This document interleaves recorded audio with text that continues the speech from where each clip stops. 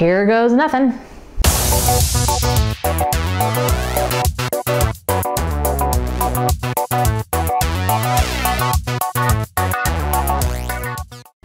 Hey guys, welcome back to The Stimulus. I'm Steph, and we're back, baby! I have mostly moved in, like 60% moved into my new apartment. I only have unpacked boxes in one room, but I think I just moved them all into this room, which happens to be the biggest room in the apartment. It's gonna be great. And on top of that, I've got this really awesome dynamic lighting going on right now because I broke one of my studio lights in the move. So we'll see how this goes. If it's really bad, I just won't put anything up and I'll have this very festive green background behind me. But we'll see what happens. But anyway, you know, put all that aside. Now, what you really came here for, the awesome STEM news this week. Our first story of the week deals with the dwarf planet Ceres, which has been garnering a lot of attention over the last year due to its very shiny features. Earlier this year, scientists noticed some strange features on Ceres, specifically some very bright spots that stuck out against the dark surface. Speculation as to what could be causing these spots ran rampant, with some people even going so far as to suggest that they could be from alien life.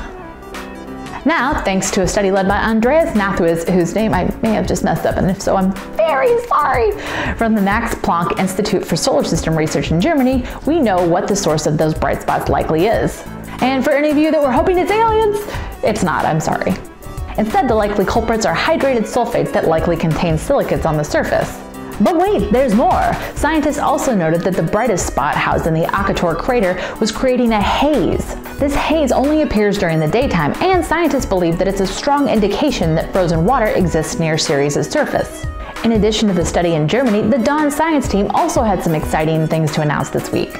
Using a mapping spectrometer on board the Dawn spacecraft, which analyzes how different wavelengths of light reflect off the surface in order to identify the mineral composition, the team was able to see that the surface of Ceres is covered in ammonia-rich clays. So why exactly is this important? Well, it's an indication that Ceres may not have formed in the asteroid belt, but rather formed in the outer solar system. To sum this story up concisely, space is so cool! Our next story of the week deals with a military medical instrument which may be making its way into your home very soon. This is the XStat, which the FDA has recently approved for civilian use. Before the XStat was approved for military use, medics had to carry around gobs and gobs of gauze to pack into wounds on the battlefield.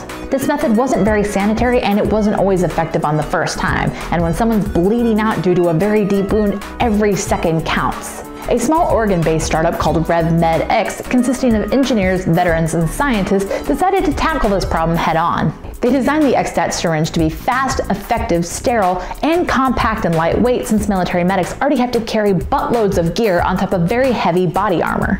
The actual syringe itself is made out of lightweight polycarbonate and holds enough teeny tiny little sponges to soak up 1 pint of blood. The sponges themselves are made out of wood pulp and are coated with a substance called chitosan, a blood-clotting antimicrobial substance that comes from shrimp.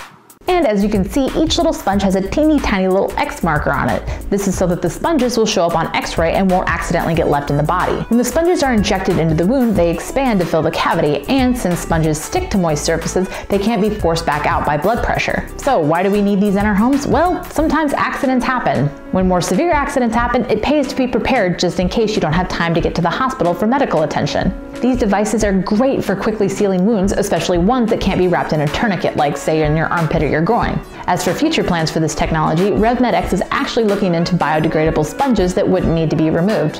While I can't complain because this technology has saved a lot of lives, you might have saved yourselves a lot of money. She just went and bought a box of Tampax Pearl. That's all I'm gonna say.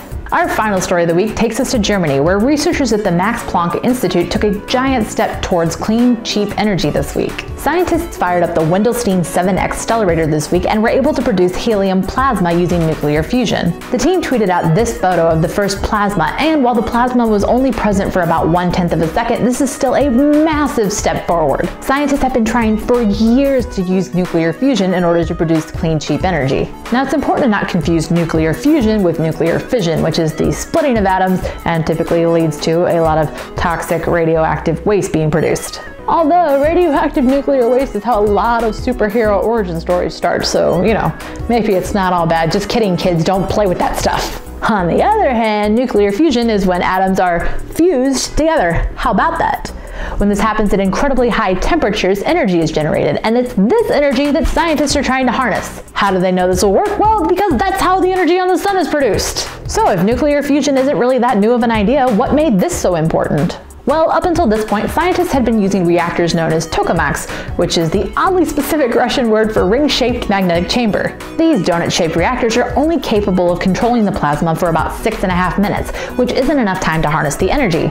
They actually require more energy to run than they produce, so it's not really efficient at all. In contrast, scientists believe that the stellarator will be able to control plasma for up to 30 minutes at a time. While the W7X is only a proof of concept, it's really going to help researchers learn a lot about the process. The next plan of action for scientists is to heat hydrogen nuclei up to 100 million degrees Celsius in order to simulate the conditions required for nuclear fusion on the sun. So that brings us to our question of the day, which I didn't really come up with a good one because I've been a little bit busy this week. So why don't you let me know in the comment section down below what has you most pumped about Star Wars The Force Awakens, which comes out this week. I'm so pumped! All of it. My answer, everything. Rey, Captain Phasma, seeing Han and Chewie in the Millennium Falcon again. I'm so pumped! As always, if you want to check out any of the stories I covered a little bit more in depth, I will include links to my sources down below, along with links to all of my social media, which you can check out in your free time. If science is your shtick and you want to see more videos like this, please feel free to give this video a big thumbs up and subscribe to the channel. I'm putting out videos every week to talk about the latest and greatest in STEM news.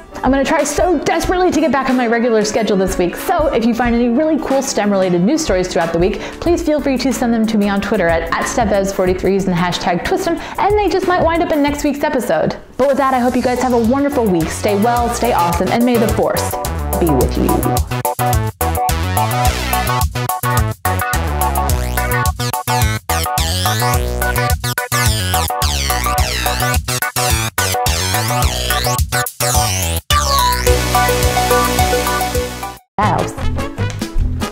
Turning on the microphone is generally recommended. The first blah, blah, blah. I'm an idiot. I am spitting everywhere when I speak. I hope the camera's not picking it up because it's really not glamorous. How many times do I say very? Too many.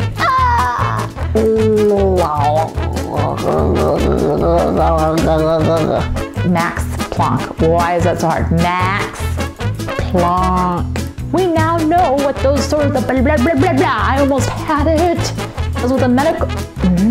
Too many M's in this sentence, Evans, but I'm gonna do it because we're here now. Which the FDA has recently approved for military. I can't. Where do I point? Where do I point? Where do I point? Loser, right here. Yay! I'm not good at the pointing at the imaginary things because I'm backwards. Okay. A blood clotting antimicrobial.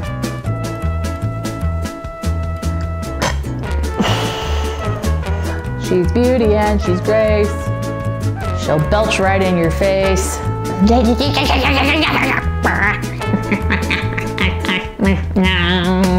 Took a giant step forward this week for clean, cheap energy. Remember what you're saying, Evans. Hakuna Matata, Hakuna Matata, Hakuna Matata. It means no worries for the rest of your days. It's our problem-free philosophy. Hakuna Matata.